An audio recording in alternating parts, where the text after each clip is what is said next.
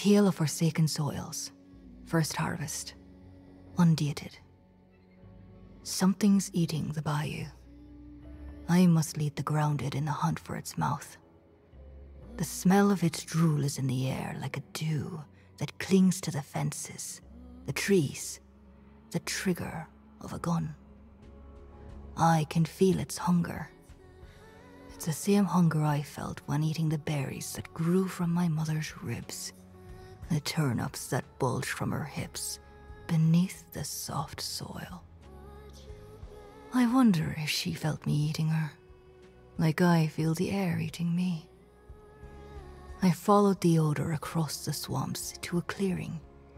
The air quivered from whatever had uprooted the weeds and grass and scoured the soil. A wonderful silence was broken by a bundle of spines rising from the earth. Some living altar wriggled from the ground with wet quills. It grew and heaved with breath from its many holes and dens. Barnacles sputtered, ripe with the stench of rot jaw. At my feet, ash began to rise. A man crawled out of the tall grass, steam wafting from his back. "Need help getting off the ground?" I asked. "No," he replied. "I'm afraid I'll never get to touch it again." His skin ashed away. The altar breathed him in one gasp at a time. "You're Mr. Cherry, right?" I asked. "Wish I'd met you sooner, so I could tell you some secrets are best left alone. Some secrets must come to know of me, no matter the cost." He spat tar, disappeared more. "Does the fox know the name of the rabbit it eats?" I asked. "Do you think it wonders what the rabbit feels?" He laughed. He laughed himself away and out into some other world. Not dead, or even afraid of death, judging from the echoes he left behind. He'd stay a rabbit hunting foxes until the day he breathed his last.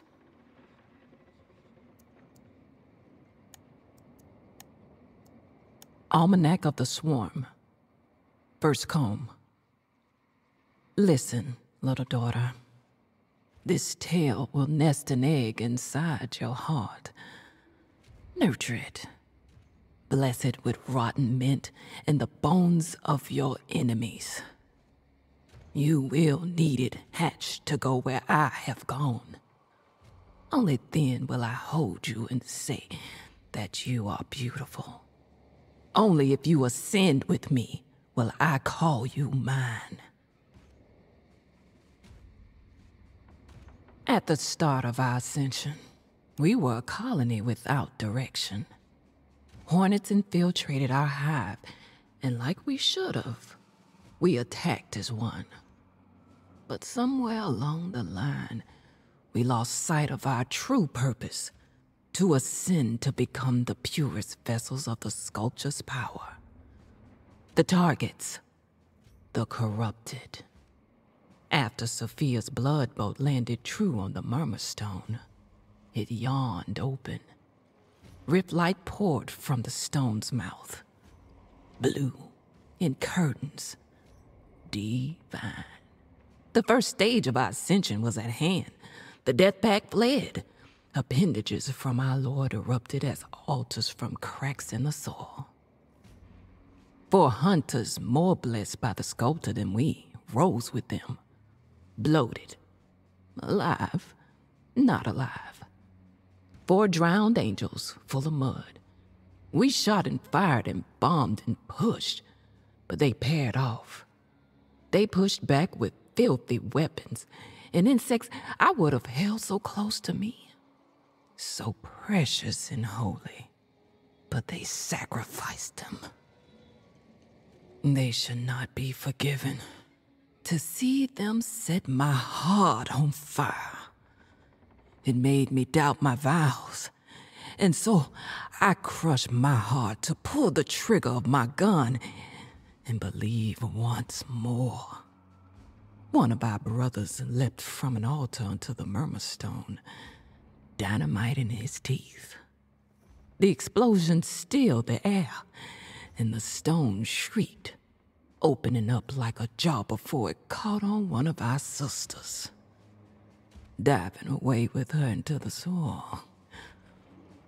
It ripped her apart, smearing a long red line as it went. Oh, I can feel it. Some queen is ready to descend from the fog and lay her lava with a quiet thorax. How I wish to go up to such soft flesh and palpitate it like her. How I want to be the first thing seen by what's born from that womb. How I wish I could birth anything other than a human.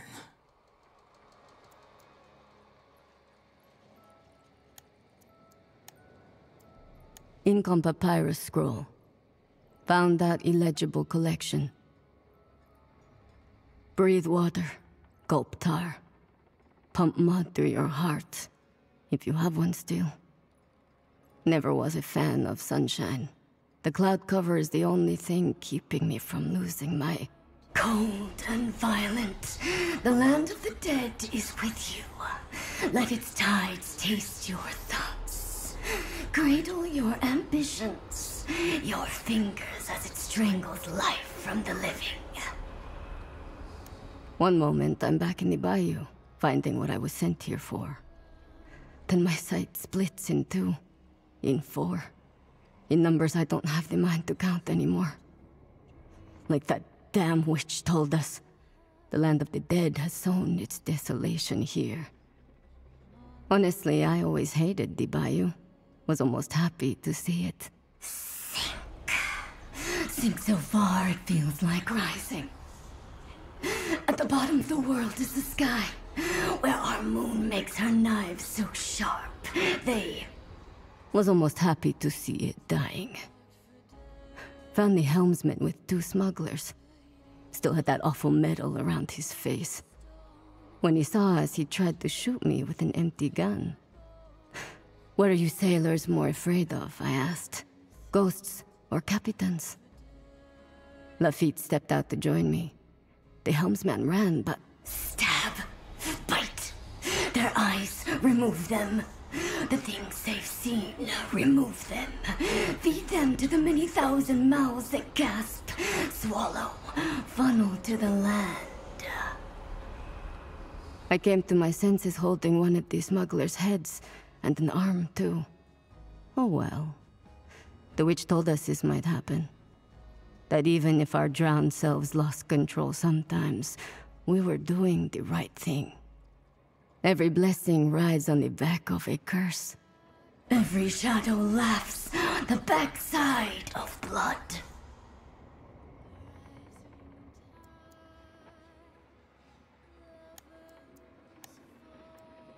Tale of Forsaken Soils, second harvest, undated. My introduction to the drowned was seeing the Delphine's captain and the rat rip 2 hunters in half. At first, I judged the amount of blood in the air as signs of rotjaw. I was wrong. Death seemed to be the only conversation to be had with these drowned creatures. But a stranger's hand stayed my rifle, tipping the barrel down. When I looked up, there stood a man in a suit with long coattails. He offered me a cup of steaming tea. Maybe speak somewhere less ghastly. He had my respect for sneaking so quietly through the bramble, so I obliged. We went to a train car made into a small outpost. The man smelled of earth and depths that should never be touched, covered up with perfume. He was an animal if animals sought to mate with money. "Pretty country down here," he said. I eyed my tea, was afraid to drink it. "Now, I know Finch departed this world with somewhat of a shaky reputation," he went on. "But the operation you hunters are set upon extends far and wide, so I've come down to offer assurances. Bounties will still be paid. The parties I represent would hate for harvesting to diminish." I don't care about money. I care about keeping the soil free of curses. These drowned poison it with altars, with ash. Ah, yes, he said. These drowned folks. I beg you to speak with them. Show compassion, even. They rip hunters in half for fun, I replied. Did you consider they may be horrified by that? He rolled a bounty token across his knuckles. Like you are horrified of losing money? I asked. No, he said, inhaling steam. More like the horror your mother felt when you ate the berries from her ribs. When you chewed the turnips bulging from her hips beneath that soft, soft soil.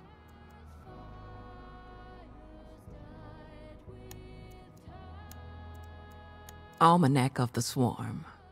Second comb. When you were a baby, I placed you in a beehive. The bees did not sting you, but you cried and soiled yourself. Even then, the bees forgave you, crawled down your throat to let you know. But you couldn't accept their forgiveness. I am earning that forgiveness for you.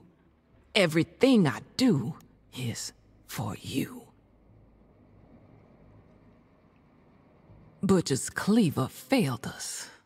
Brothers and sisters gathered at the sawmill for his sentencing. The cow had bound the cleaver to the base of a log flume. We were forbidden to chant. We were instructed to think. I am thankful for our leader bringing us together, the cow said. But I am ashamed of his failure in securing the Mummerstone's graven path, the passage to our lords. A brother hooted. A sister slid a katana through his throat. At the flume top, Morgan and Median poured out a large trough. Beetles glistened in the torchlight as they rushed in a black flash of abdomens. I spooned blood honey into the butcher's cleaver, and it drew in the swarm to envelop him. The sounds of insect ecstasy were broken by the crack of a rifle. The cow worked the action of his crag, and another shot rang out. The swarm of beetles took each bullet, shredding in a spray of mandibles, feelers, exoskeletons. We must imagine a new kind of violence, the cow continued. The way one creature does not stop eating another until its body is gone. More shots, more holy carnage, more beetles pouring down the flume to replace their fallen. See how they move? No leaders, no weak points, just purpose, pure and noble. We listened to the cleaver's muffled squeals as the beetles continued to feast on the honey, on him. We shall become like the swarm, he concluded. Find your own way, deceive, lie, incinerate. Surge until the graven path is found. If you fail, the other packs will ascend. Punishment is all that will await you.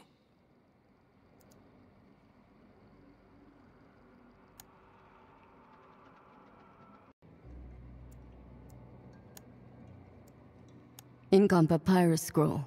Found that illegible collection. Let us drink from the fountain of death. Here's to the hunter. Here's to... The kid whistled as he dug. Water poured from a hole in his cheek. 13th mate tracked some demented who were rounding up unpledged hunters with ropes. Try digging quietly, I told him, like the Capitan. We lifted a map from the helmsman's friends. All the smugglers' weapons were cached, ripe for the picking. Do you still see it? The kid gurgled, digging out more weapons. What you mean? You can never unsee the mount. It towers, always looms, runs the rain silver, blows ash that seeps through worlds. Its weight is the weight that makes all things sink. Oh, You mean that altar mound as tall as a mountain? Yeah, I still see it. Gonna be seeing it forever, I bet. Capitan and the kid handed me guns and dynamite bundles. The weapons were mud-caked. Holding them was the first time I realized I'd never be clean again. Kid, you ever just wanna give up? I asked without meaning to. Sure, course I do, he said. Then I remember, we're lucky. What a brat. A brat with enthusiasm. Guess I admired him for that. He was right. We could have been trapped in the land of the dead's desolation, turned into strange statues, devoured alive by myths we never heard of, which now roam the dead swamps. 13th mate fired off a flare. The other packs had found us. It was time to drag all our fates underwater to drown, hand in hand.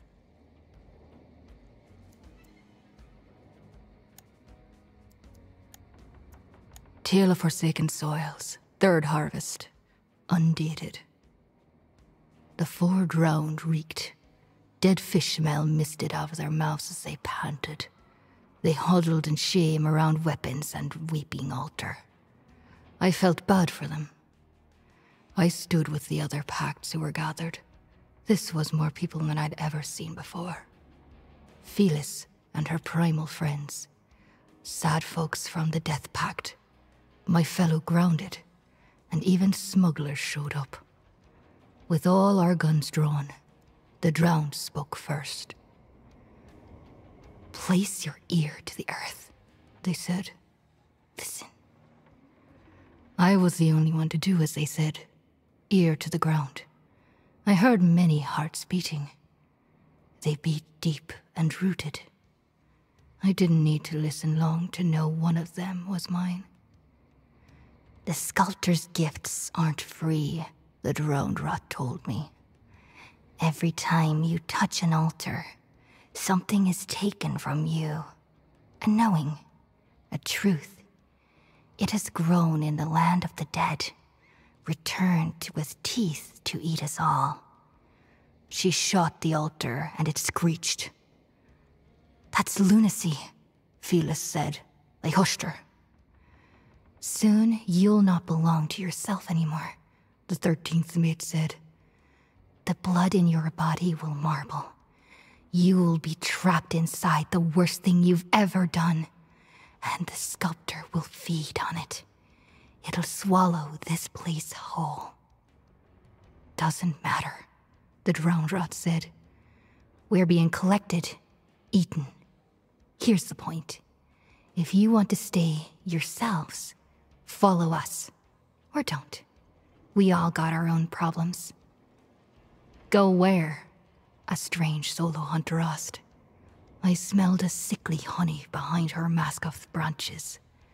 She scribbled notes in a large almanac. Down in Kingsnake Mine, there's a passage made by the Murmurstone. The Graven Path. We'll make for it at dawn.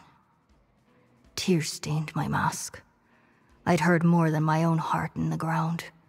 I heard my family's. I heard the last chance to say goodbye to them.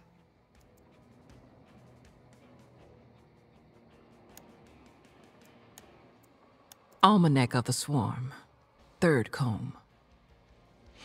The only way to split my soul was to have you, with you. I could feel twice as much, see twice as far. You were to be a queen in a queenless land. You were to be a miracle of a daughter, not a curse. We demented got to the mine first and uncovered the passage. The cow was pleased. He spared me.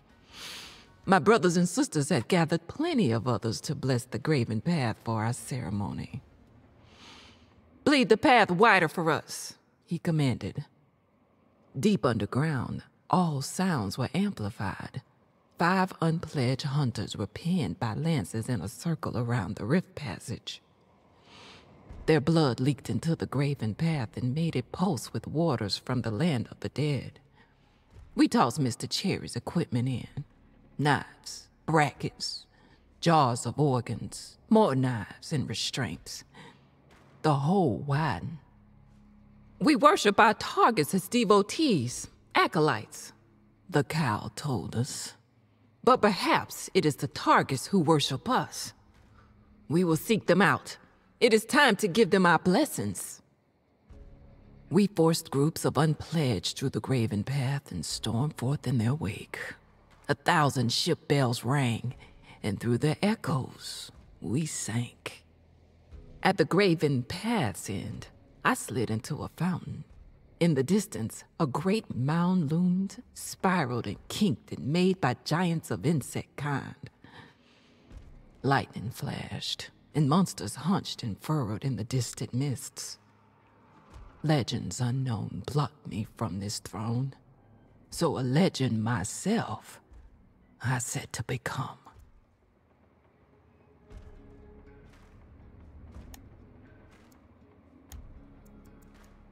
Ink on papyrus scroll. Found that illegible collection. Those demented breached the graven path, went through before us. The drowned and I felt it in our lungs when it happened. We puked. It hurt us. It took everything we had to gather our supplies and lead just a handful of pact members to Kingsnake Mine. It wasn't much, but he'd have to do. We put the 5 hunters impaled around the path out of their misery. I asked for their names before we passed through, but the insane ringing of ship bells cleared them from my mind. We got spat out, and the swampland mazes of the land of the dead stretched before us. Every gooseneck bend and turn changed, distorted. Each step of the way, some new and horrible sculpture blocked our path. The first statue was a man making a fire, then a herd of white bison, followed by a one-legged woman nailed to a cypress tree. In a switchback of reeds, a priest screamed, frozen in white marble flames. A meathead impaled a man against the beam of some ceiling that wasn't there. Another man with a katana held back, ready to swing. We stopped at the statue of a train bent over a hill. Marching out of it were stone children holding guns.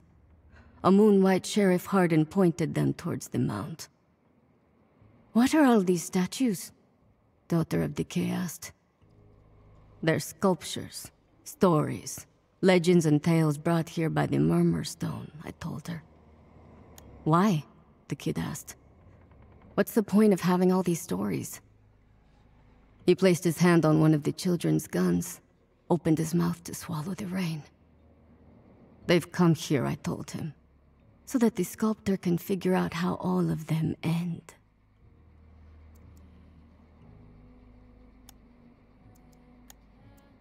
Tale of Forsaken Soils, 4th harvest, undated. Down here, we were fruit that didn't need the sun to grow. No thirst, no hunger. Overhead was a moon with a rotten black scar like a goat's eye. Ash drifted up from the dead land and gathered there in piles. I heard echoes of Mr. Cherry laughing in its suit. It sounded like he was fighting the moon. A great mound rose from the south. When the fog cleared, it seemed to be a mountain, a tower, a volcano, and an insect nest all in one. We climbed up a marsh bank for a better view and came across a ship, or the skeleton of one. It looked brittle, like a dandelion, ready to fall apart if you made a wish and blew on it. "Welcome to the Delphine's Ghost," the drowned rat said. We boarded. She said this ship began the story we were in. Sculptures were all over the boat. A statue of the captain jumping over the railing. An eyeless man at the ship's wheel. Dead statues grew all over the deck. And in the hold was a rotjaw statue absorbing a stone woman. "Get on, Lafitte," the drowned kid said, and pulled him in. The captain's arm burst into black fire when he crossed the threshold. The boat didn't want him on board. He stood ashamed on the shore and watched us leave. The paddle wheel groaned on its own, and the rudder twitched like a horsetail. This boat needed no captain. It steered itself towards the mound and steamed ahead. Sculptures were everywhere. An old soldier with his leg sawn off and a bird on his shoulder. Someone trapped underwater in a rope nest weighed down by cannonballs. We almost sunk the ship on the statue of a woman split open from giving birth to a meathead. I knew somewhere out there was a sculpture of me. I felt myself growing there in stone. I felt shadows stalking me. They were waiting for me to find myself.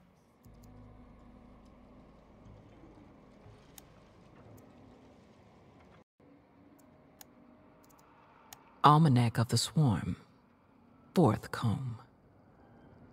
The first time I was stung, I cried with joy. The blessing of a stinger is holy. The spreading of venom and blood makes openings in your soul. From there, our Lord's thoughts emerge. But some thoughts you must be weary of, child.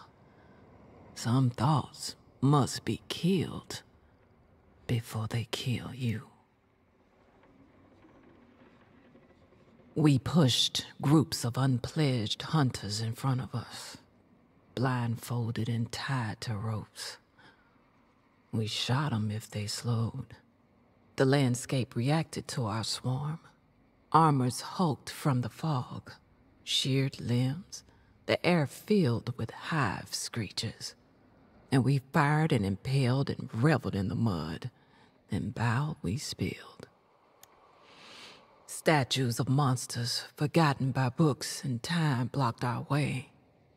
Herds of decayed horses frozen mid-gallop, fleeing a skeletal giant, a tree-high horse to rule all horses, its ribs split open and sucking in old soldiers and the equine alike to mash them with its bones.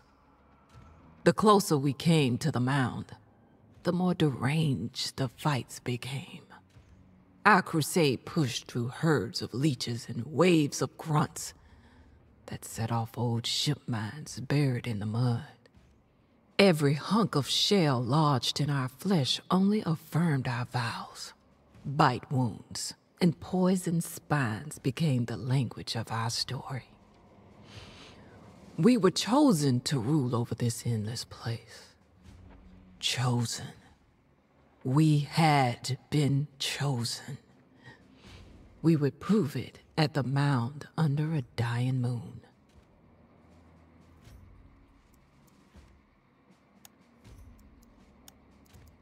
Ink on papyrus scroll. Found that illegible collection. Myths and curses from Desolation's past roam under an injured moon. Fables cannot die. Fables can only seek the blood of those who made them. Got pinned in a ravine. Something huge came from the Delphine's ghost. Seemed to give everyone a different vision. Fellas called it a landslide full of bones. Kid thought it was a giant serpent. That wormbite fella saw it to be a legion of knights with tombstones for heads. I called it something to shoot, and shoot it to sunk in hell we did. Each time some new horror struck at the ship, the landscape closed up and trapped us. We shot and stabbed our way through it all. And at the ever-wandering center of the land of the dead, we found her. The creator of us four drowned. That white-haired witch who calls herself Lynch. She sat on a sculpture of rot jaw. In the gator's mouth, that Gar woman was nestled with a little girl on the tongue. They held a bundle of wilted lilies between them and laid fast asleep in the cradle of teeth. Strange sitting place you got there, I told her. It's a promise I've kept, Lynch said. Her voice still spoke only in my head, just as always. Great, I told her, jumping off the bow. You promised a plan if we brought the packs. Give it now. The Lord of the Dead is anxious. He knows I am to win our wager. A walkway of pillars and columns stretched away from us. There stood the Lord of the Dead. It was hard to make out its shape. Something like a man stabbed with 1,000 knives. Maybe just some unnamed thing you miss every time you blink. Let's hear it. The bet. The plan. Erase the Bayou's history. Wash clean its transgressions and sins. I've channeled all I could manage into you four. Drain the rest from the mound, and your drowning will end. Sounds like a trap. What'll you gain from it? Lynch looked to the sky, flicked a knife at the moon. I will have a mouth as wide as a sculptor. I will learn to hunt as it hunts, take what it cannot.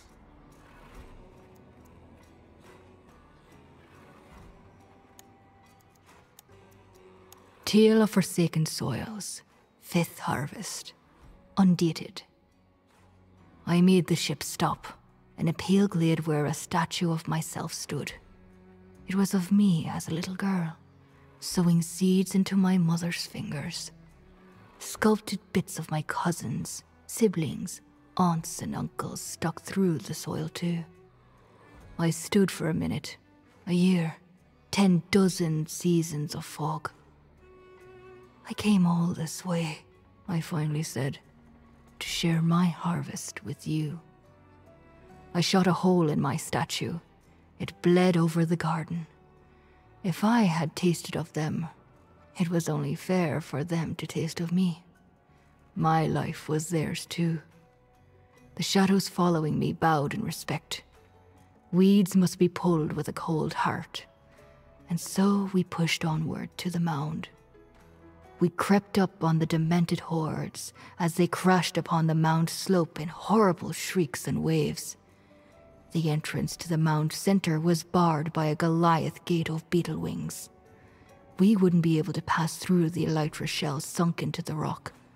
The demented pounded upon the barricade and fought off every terror the bayou had ever known as rows of meatheads pushed them into the channel, piled upon them to drown. Everyone but the drowned jumped ship and left to fight off the monsters and demented. But the shadows which had followed me drew in close. I crept in their shade as they guided me through body piles and rows of traps. I ducked, waited, shot who and what I could.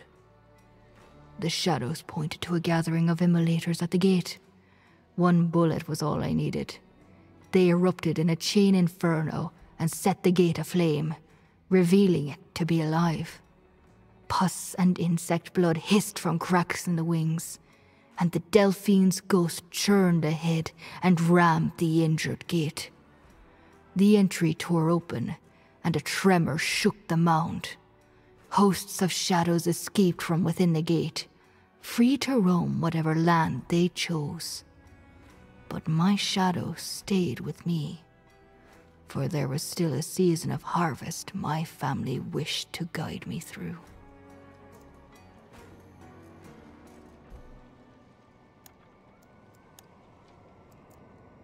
Almanac of the Swarm, 5th comb. Little one, I've seen the hive where all souls converge. Sky high and stretched with star larvae. Lords quivered from those constellations and combs. Their eyes wept with all the love we waste. And there, in the black rain, I tasted all I've wasted on you.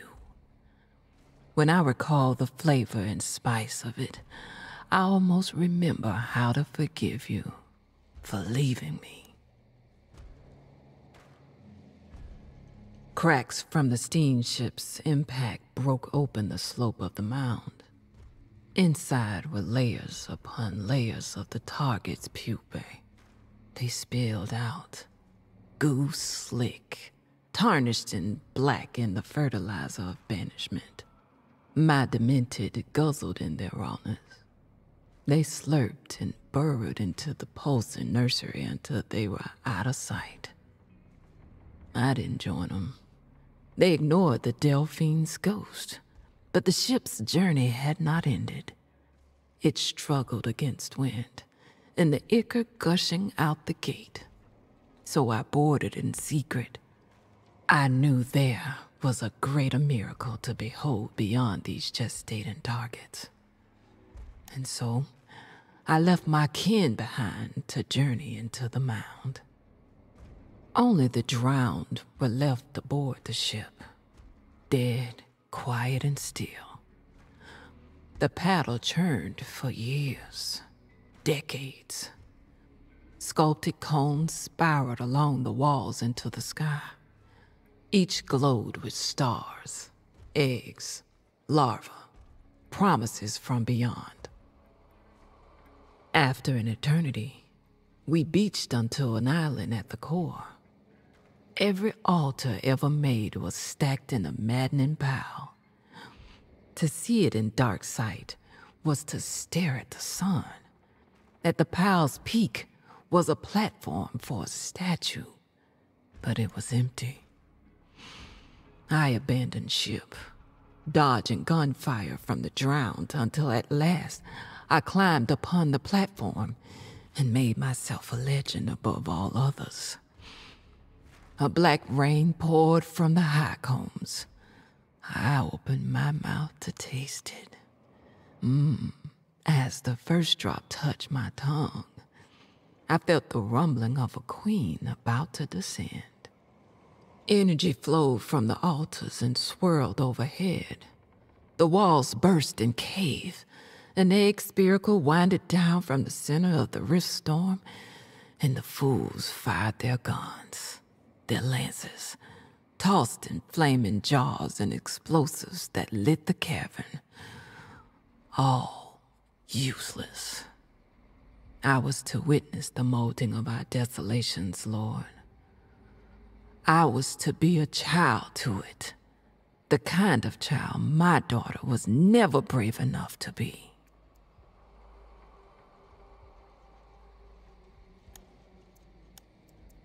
Ink on papyrus scroll. Found at illegible collection. Lynch lied. Figured as much. She meant to feed us to this thing being hatched. This monster born of desolation. I fired all my rounds anyhow. Tossed some depth markers for fun. Then I smelled the life bursting into flames. Lafitte finally made it to us. Came on an old rowboat. Rowed so hard one of his hands fell off. He flapped the board and the Delphine's ghost blew its whistle in disgust. Whatever long-sowed punishment he earned scorched him with blue heat, orange embers. He looked ashamed, and at peace at the same time. This is what atonement must be, I thought. Don't think I'll ever seek it out myself. He burned and crawled into the engine room to open the boiler. Inside was a navigator's hell no artist could describe. Whatever its shape, he accepted it, hugged it even. Lightning and smoke roared from the smokestack. We abandoned ship as the Delphine's ghost said goodbye to the land of the dead and the land of the living, and vanished as a summer thundercloud rising around the madness that throbbed from above. Her bow crashed upon the hatchling and tore open its gulping throat. Black steam ballooned its gut and burst. Rest of our dynamite went off, and if this thing had a mind, it was blown apart with the force of a volcano. Your sins may be forgiven, though you will carry them always. May their scars live on forever. May you live to feel the unfeelable. Stormbolts struck the altars, and we heard every statue across the land shatter. The graven path flooded in on a surge of light. Brain chunks glowed in constellations upon the walls, thinking some last thought. The path spread a cover between us and desolation, and splashed over the cave. It drank us in, spat us out all across the bayou, in trees, creeks, and on roofs and walkways. Wherever our stories end, it wasn't down there. Lynch said we 4 drowned hold all the bayou's sins now. I don't feel much different than before, though. Rain feels cool. Bullets cause pain, and pain reminds me I'm alive. Or alive enough. A mosquito finds the sunlight warm on my cheek and drinks. I wonder what desolate plane it feels itself upon as the shadow of my hand covers it. I wonder if I'll be fast enough to pull my gun when that shadow comes for me.